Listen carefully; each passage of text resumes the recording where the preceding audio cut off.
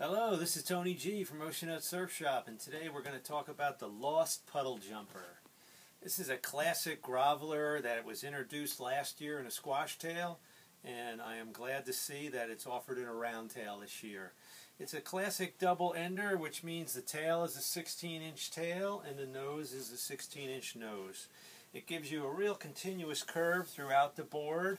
Excellent for riding smaller waves. It's got tucked under edges in the tail, which is very indicative of a short board, so you're going to get a lot of flow and a lot of squirt out of the turns. It has normal rails like a short board, but it carries a lot of width. On the bottom side of the board, there's a double concave right over the fin cluster. These boards are traditionally much flatter, so there's very little rocker out the back. Most of it exists after the trailing fin. There's a single concave, a modest one through the belly of the board, and then there's low entry rocker into the nose. This is the Lost Puddle Jumper. It carries a lot of volume. We have it in stock from 5'6" to 6'2", and it will accommodate